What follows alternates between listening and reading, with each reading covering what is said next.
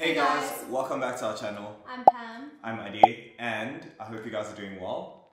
I hope you guys are healthy and that you had a great week. Sorry that we haven't posted. I think it's only been a week, but yeah. We did say we were going to post every week. Life has just gotten a bit busy. So I think from now on, we're just going to try post as often as we can, and if we miss a week, I mean, I guess it's okay. Yeah, it is what it is.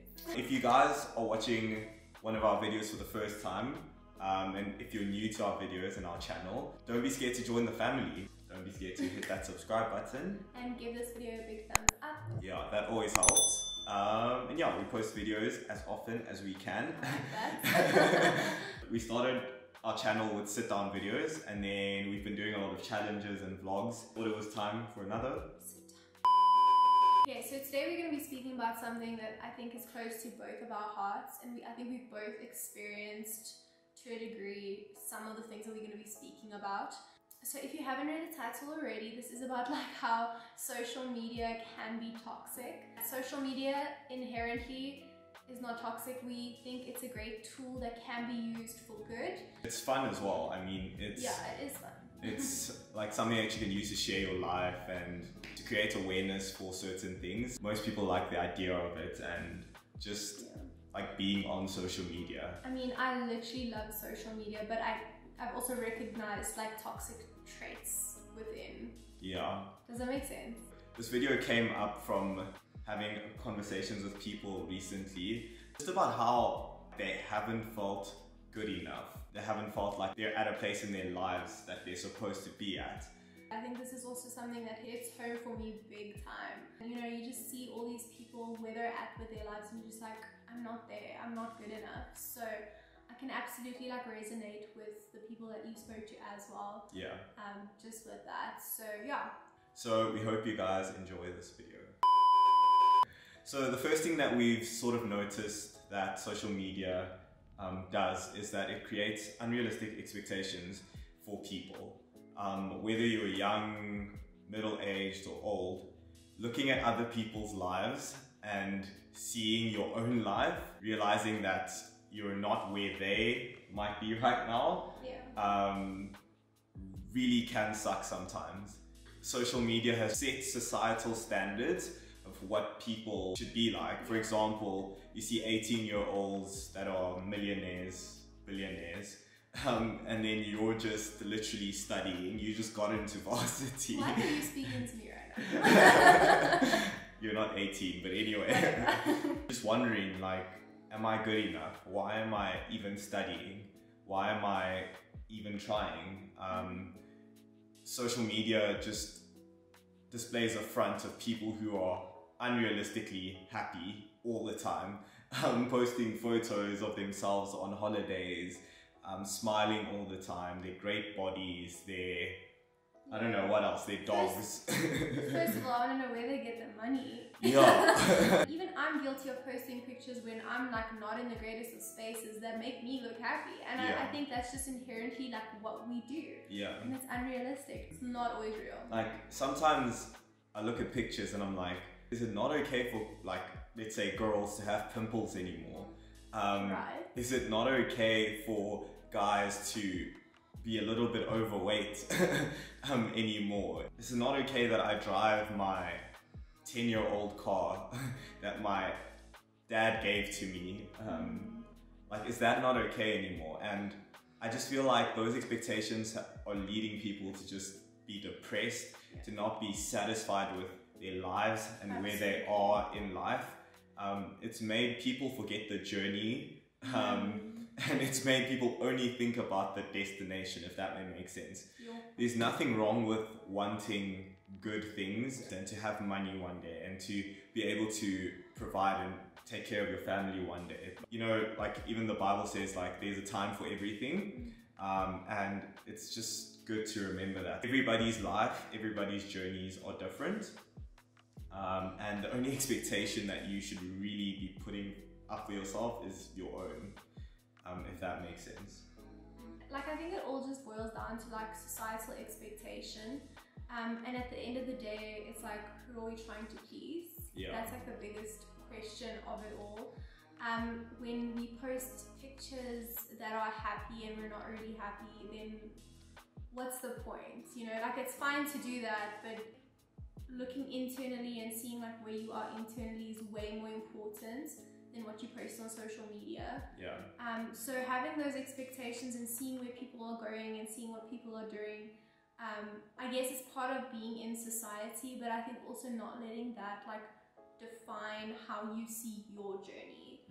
It's fine to like be like, okay, double tap on someone else's memories, but like make sure you're not like in that place of like comparison, which kind of like leads us to our next point, is comparison.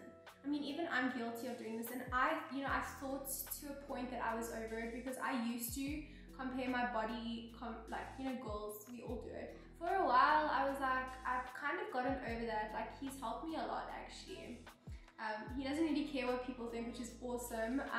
To an extent, I mean, everyone cares. But I think like specifically on social media, I used to be really obsessed like with how my body would look. I haven't recently really had that problem, just because I've started to see that this isn't always real, blah, blah, blah. But what I have seen is I'm still comparing, even though I don't know I'm comparing. Does this make sense? I still have underlying like things of where I compare. So it might not be the perfect body, but then it's still like the kind of life they're living. And that just leads to distraction. It honestly does. Like, it just doesn't put you in a good mental space. When you compare yourself to like how others are living their lives. It's just not good. Yeah, I've also seen it like it goes beyond this. Like, even in relationships, like it's so easy for one couple to like see how another guy sort of treats his girlfriend, or the fact that a guy is taking a girl on romantic dates and they're posting that on social media. And then you look at your own relationship and you're like, oh my word, shouldn't he be doing this for me? Shouldn't we be going out every single time? But you take away from the circumstances that you guys are actually in. Like, your boyfriend or girlfriend might not have the same job or the same sort of personality. It can lead to like toxicity within a relationship. I think these unmet expectations literally just cause havoc in a relationship as well. It's happened in our relationship, well, where I've expected her to look a certain way or to act a certain way. Same. And it's just like you realize it and you're just like, why am I even expecting this? Like, can I not just accept her for who she is? You know. Yeah, you can't put those expectations on someone else, nor can you put them on yourself. Yeah. Because like God has ordained like a life for you that might not look like anyone else's.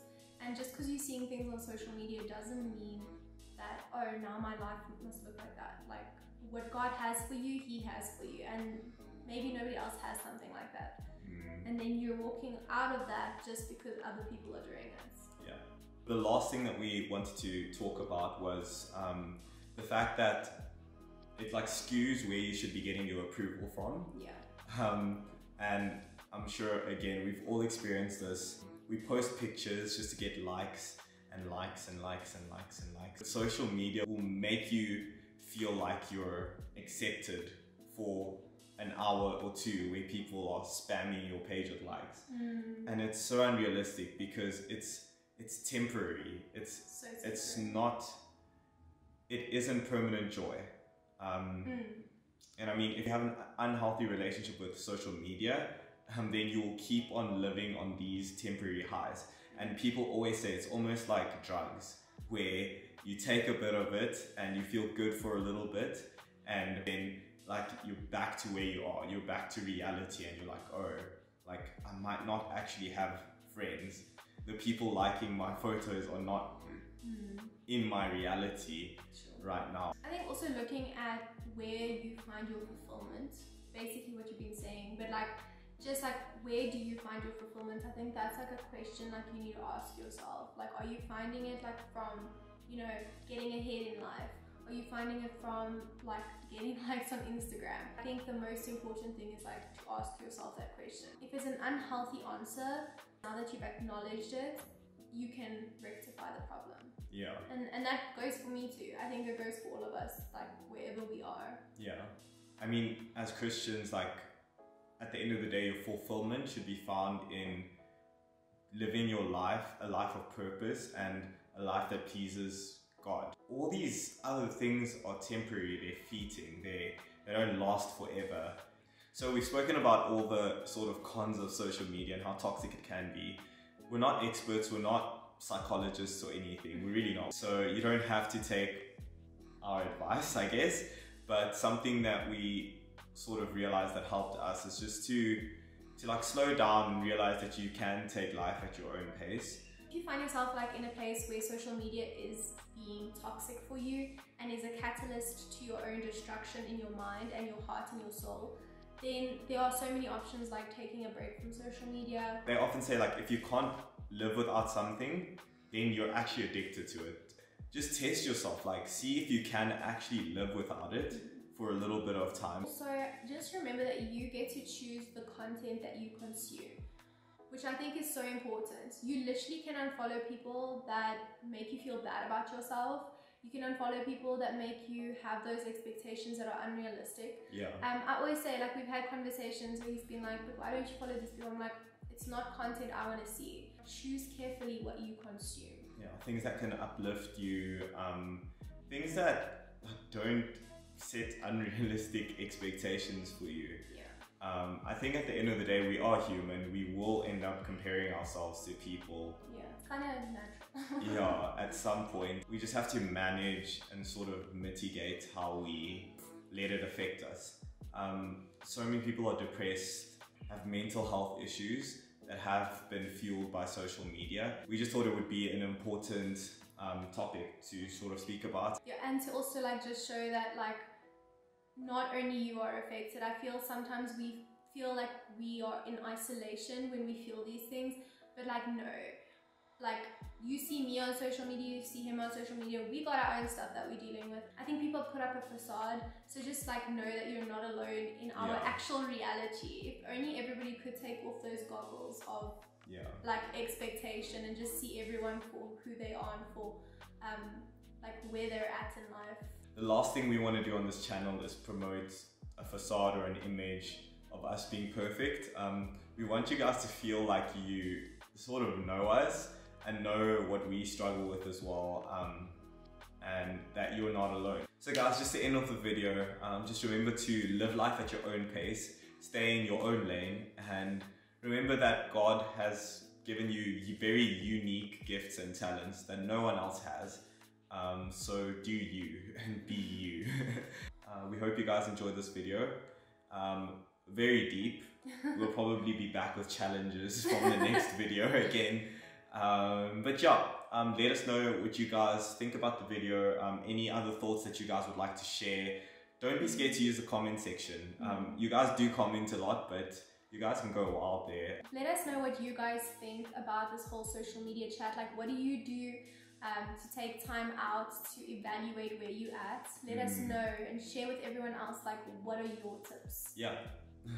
Remember to leave a like if you guys enjoyed the video, that always helps, and subscribe to become part of the family. Yes. We love having you as part of our family. We love that our little family is growing. We love each and every one of you. Thank you so much. And we will see you guys soon in our next video. Bye. Bye.